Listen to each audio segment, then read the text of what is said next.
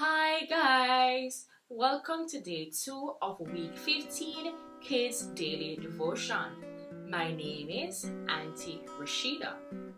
Alright, our lesson for today is from 1 Samuel 3 verse 10 and our memory verse is 1 Samuel 16 verse 7. Let's read from the New International Reader's Version first. The Lord came and stood there. He called out, just as he had done other times. He said, "Samuel, Samuel." Then Samuel replied, "Speak, I'm listening." The King James Version reads, "And the Lord came and stood, and called as at other times, 'Samuel, Samuel.' Then Samuel answered, 'Speak, for thy servant heareth.'" Let us honor God's holy word by saying, "Thanks be to God." Alright, now let's explain what we have just read. Samuel was living with Eli at the tabernacle. Eli was growing old. Yes. One night, as Samuel was laying down, he heard a calling. He heard, "Samuel, Samuel, Samuel." Samuel got up, went to attend to Eli, but Eli told him, "I was not the one who called you." Samuel heard the calling again, and he checked with Eli to find out, "Are you the one calling me?" But again, it was not Eli. Eli instructed Samuel, "If you hear that voice calling you one more time, answer and say, 'Speak, Lord, thy servant is listening.'"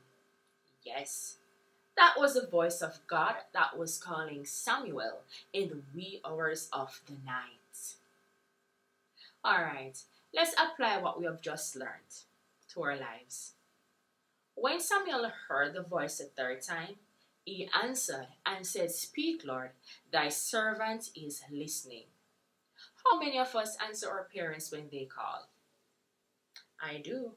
Do you? Yes, it's important when we listen and when we answer. It's very, very important. When God speaks to us, what must we do? Alright, you'll find your answer if you complete this puzzle right here. You can just look at the screen and follow the instruction.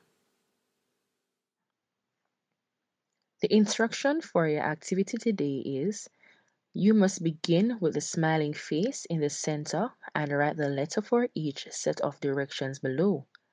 Begin in the center space each time. So right there, boys and girls, in that puzzle, you'll see in the center a smiling face. Now number 1 has a smiling face with an arrow going down and another arrow moving to the right. So let me assist you with this first one. So find the smiling face on the puzzle. I found mine. Rest your hand on it. So number 1 is giving you a clue. It says, "Go down 1 time." So from the smiling face, go down to the U. Yes. Now move to the right. What letter you got? The letter L. Now, you'll do the same thing for number 2. Alright, so number 2 gives you 2 arrows down, 1, 2, and it gives you 1 arrow to the left. That's the letter you should write for number 2. And you do the same for the others. Alright, I know you are bright boys and girls, and you will master this activity. Alright, good job, boys and girls. I believe you did well. Before we go, let us just say this small prayer together. God, help me listen when you speak to me. Amen. Okay, boys and girls, I'll see you tomorrow. But just before we go, let us repeat our memory verse. 1 Samuel 16 verse 7. Let's do the King James Version first. But the Lord said unto Samuel, "Look not on his countenance, or on the height of his stature, because I have refused him. For the Lord seeth not as man seeth, For man looketh on the outward appearance, but the Lord looketh on the heart. The New International Reader's Version memory verse is, But the Lord said to Samuel, Do not consider how handsome or tall he is. I have not chosen him. The Lord does not look at the things people look at. People look at the outside of a person, but the Lord looks at what is in the heart.